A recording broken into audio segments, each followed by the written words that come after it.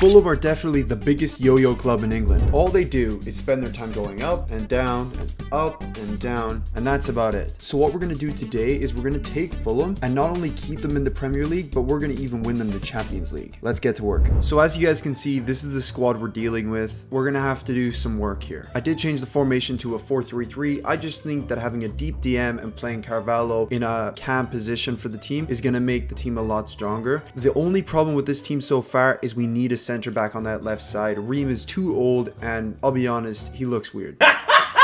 Let's get ourselves a center back. Now, the budget we have here is £24 million with a decent wage budget as well. So we're going to sign some decent players this window. So the first player we're going to go ahead and sign is Trevor Chalobah. Let's throw in a £10 million offer. And look at that. We sealed the deal for just $10.5 million. Super good. What a good price. Only scary thing is he is on big wages, but I think he should take 40k. So they accepted 36,000 and a little bit of a signing bonus. So not bad overall. As you guys can see, the team's immediately looking way better than it was before. And we still have 13 million to splash. So the next player we're going to go ahead and try to sign here is Ryan Cherky. Now you might be saying, why would Ryan Cherky want to come to a club like Fulham? Well, let me tell you why. Not only is it almost guaranteed that Fulham will get promoted to the Premier League next season, but the thing is in real life, Ryan Cherky just came out of hospital and he did just have his ACL done, and he's actually not playing that much game time other than some coming off the bench for Leon. Leon's a bit too competitive right now, but if we put him in our Fulham team, he'll be the main man. And there we go. We signed Ryan Cherky for just £7.5 million. I'll be honest, he's only 17, so we're probably only going to give him about 10k a week. But when I say 10k, it's like he's 17, bruv. What's he going to do? Go to McDonald's and just buy a bunch of Big Macs for the school? Let's give him a nice signing on bonus there. You know, maybe get him a car or something. There you go. He accepts that. Let's go Cherky. As you guys can see, that's the new updated team that we have going on. Much improved, way better than we had before. The only downside is we only have 6 million left to spend. So what I'm thinking is that maybe we can raise some funds through some sales and then keep the remaining amount of money for January to see if we need to make any improvements. Holy guys, I swear I didn't forget to mention this, but we have a 73 rated 17-year-old that plays center mid in our youth scout, and I didn't even realize till now.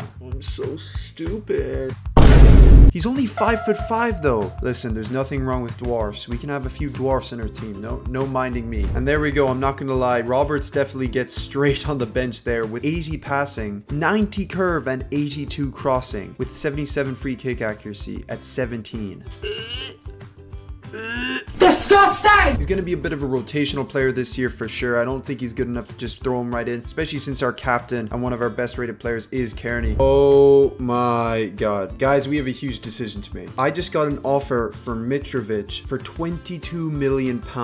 Now, I know he's the main man at Fulham and Fulham fans love him, but £22 million as well as all the money I've accrued, we'd have £50 million in the transfer budget. I think we have to sell him.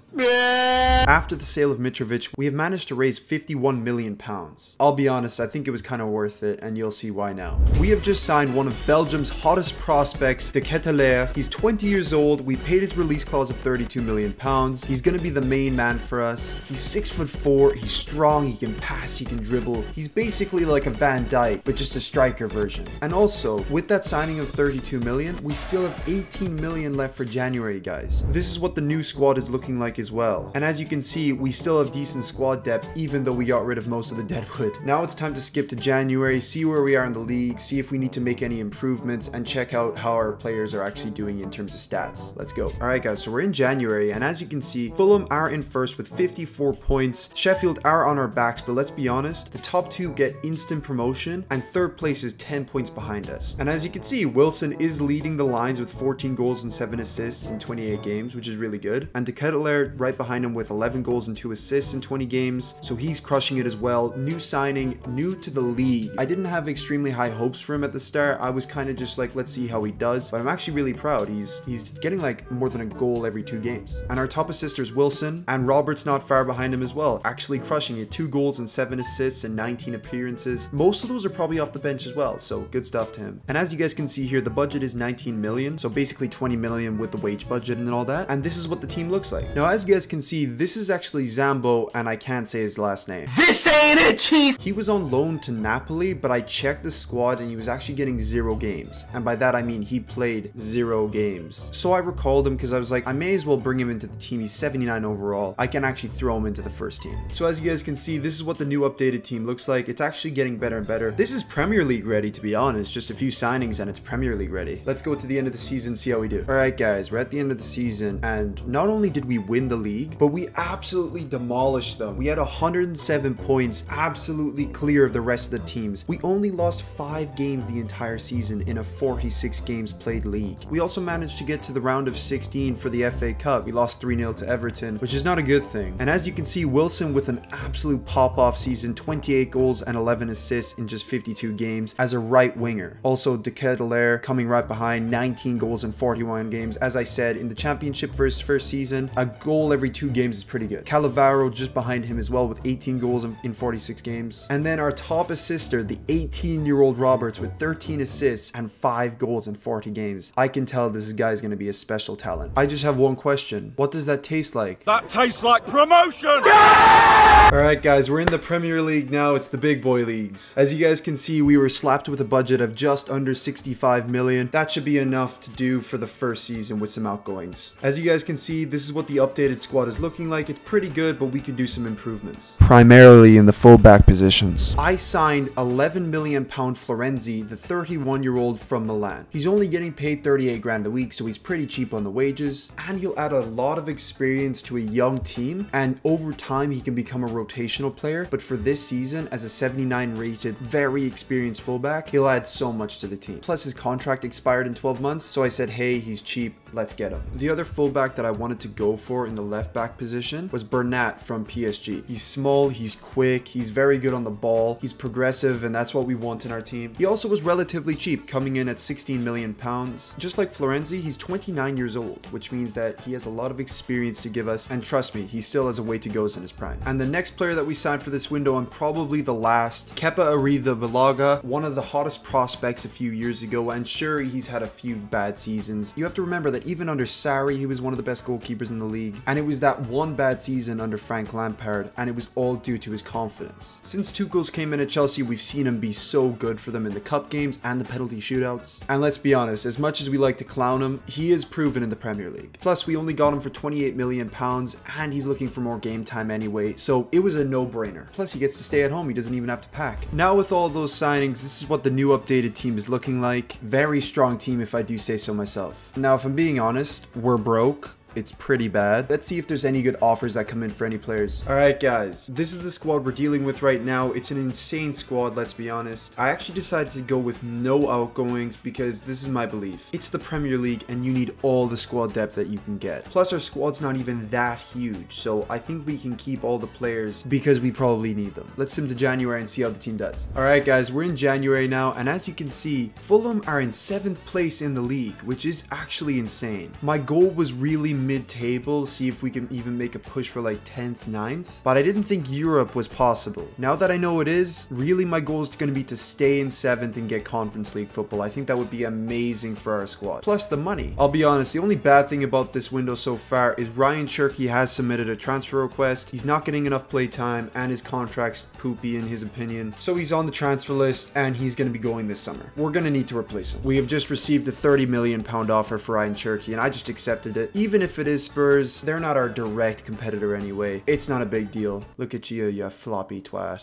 Oh my god! Oh Jesus! Alright guys, so the player that I decided to replace Cherky with is Popescu. Now I signed a 20-year-old for just about 30 million, which is what I sold Cherky for, so basically a direct replacement. So this is the new updated squad. We do have some injuries which I've taken care of, but you know, I feel like if we can maintain 7th, it's going to be tough because of the injuries, but if we can maintain 7th, I'll be pretty happy with that. Alright guys, so we're at the end of the season. As you can see, we actually managed to keep our exact same spot, 7th place, which is conference football. Look how tight that table was though. Between the range of 6th 60 points and 50 points, it was from 6 to 11. That's crazy. So our top goal scorer was De Ketelaere with 23 goals in 43 games. I told you, he's a goal in every 2 games kind of player. He also got himself some assists this season with 8 assists. Wilson having an okay season again, but not as good as last time. Roberts getting some assists like last time, not as good as the championship, but then again, he's only 19. He'll start kicking in a little bit more next season. And this is what our team's looking like now. It's actually a pretty solid team. I'd say the only thing we need now is a bit of stability and maybe 1 or 2 world-class signings to push us into that top 4 conversation. Let's go to the next season, brev. Snipe out now on all digital platforms, bruv. Alright guys, so we're in season 3 now, and as you can see, we do have a bit of a stinky budget, I'm not gonna lie. There might need to be some outgoings this summer. Alright guys, so I ended up signing just one player this window, Tagliafico, for 19 million. His contract ended in 11 months, so it was pretty much a steal, and I think we needed some depth in that area of the field. Problem is we weren't given much of a budget, only 50 million, so we only have 30 million left, which is not enough to sign any world-class signings, and we didn't get any offers for any people that we can replace and maybe grow the team a little bit more. So what we're gonna do is stick it out, let the players develop and develop more chemistry together a little bit more, and then if we need to sign anybody in January, we will. Alright guys, so we're in January, and as you guys can see, we are in 6th place with 32 points, which is very consistent. Now me personally, I'd love to make a push for top 4, but I'll be honest, I'd accept Europa League for this next season just because you look at that top 4 and it's like, are we on that level yet? Are we really? We don't really have that many world-class players yet. Yes, we have good chemistry and a solid team, but we do not have world-class players in yet. So I'd hope to make Europa League right now. And as you guys can see here, De Ketelaere has done it again, man. Like 17 goals and 7 assists in 32 games. I've told you this from the start. He's not going to score 0 goals and he's not going to score 1,000 goals. He'll score 1 goal in every 2 games and get a few assists in there as well. He's a solid, consistent man is what he is. I'll be honest, I'm pretty happy with the squad right now, and we don't have that much money, so it's not like we had an option to, you know, change the squad if we wanted to. So I think we're going to stick with the squad right now, see if we can finish out in the, you know, maybe top 4. Let's see what happens, and then next season get a signing or 2 in, world-class signings, maybe to push us into that winning the league title. Alright guys, so we're at the end of the season, and as you can see, we're in the final of the Conference League. We're going to do a quick sim here and see if we can actually win it, so let's go. Are we going to win it? It is Sporting, they are good. Let's see. No choking here, you know what I'm saying? So we win the Conference League, which is sick, man. Look at that. It actually looks weird seeing Fulham in the Conference League. And as you guys can see here, we did come 6th in the league, which gives us a spot in the Europa League, which is sick. It's what I wanted. Step up from the Conference League. 29 goals in 59 games is almost exactly half of the amount of goals to game ratio. 1 goal every 2 games. I'm telling you, it's undefeated. And he got 12 assists as well. Wilson also having a pretty good season. And then, you know, it was mainly these 5 guys popping off. Let's go to next season, make a push for the Champions League, and, you know, even maybe win the Europa League. Alright guys, so we're on season 4 now, and as you guys can see, our budget's a little bit better than last time, 70 million. Definitely not enough to make some World Star signings though, so we're gonna have to do some outgoings this season for sure. Alright guys, this is our new team, and you might be like, where is De Ketelaere? Well, I'm sorry to say, boys, but we sold him. I know, relax. We sold him because we were offered 260 million for him, and this is what our new budget looks like. Alright guys, this is our new updated, where did all the money go? Well, I spent it all on one player. Drum roll, please. Kylian Mbappe. Yes, we signed him on a 5-year deal for, I don't know, roughly around 330 million. Lads, he's 95 overall and he's only 25 years old. And if you're like, this is supposed to be a realistic rebuild, Owen. Listen, we have 360 million in the bank. We're a Europa League team. He wants a Premier League move.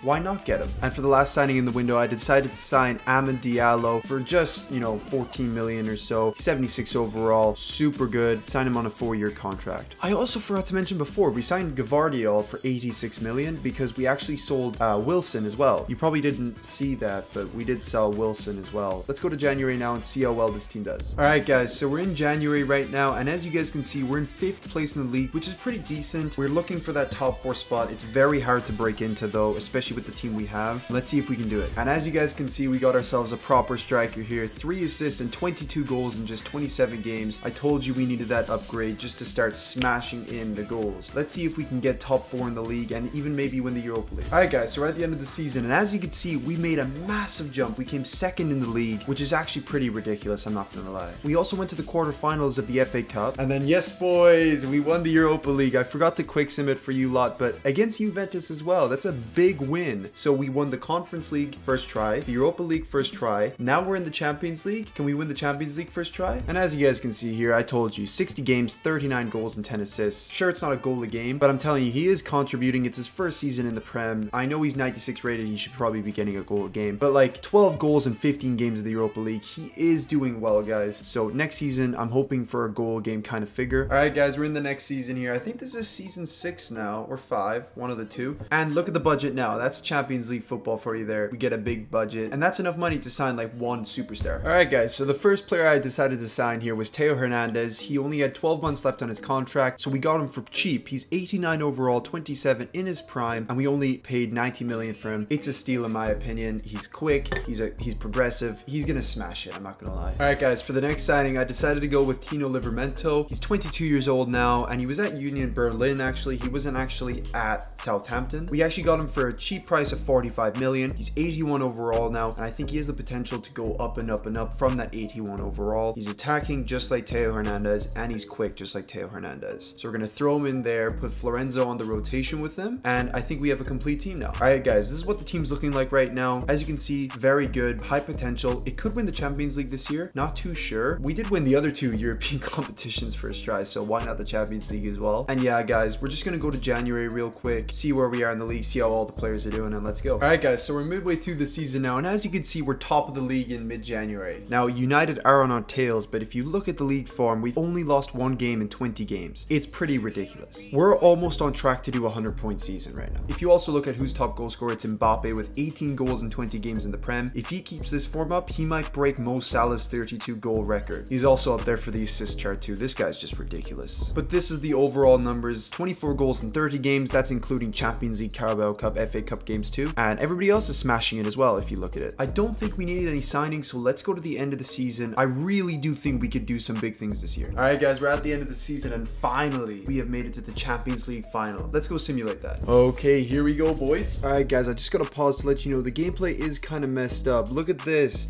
I cannot show you this. This is stupid. My bad. I messed up the file in the recording. Please forgive me, Daddy. Whoa! Destroyed. Papascu. Let's go. Papascu. What? We won the league. We won the Champions League. Did we do a treble? That's gonna sum up the video, boys. If you guys enjoyed, make sure you guys like and subscribe. The video is done, bruv.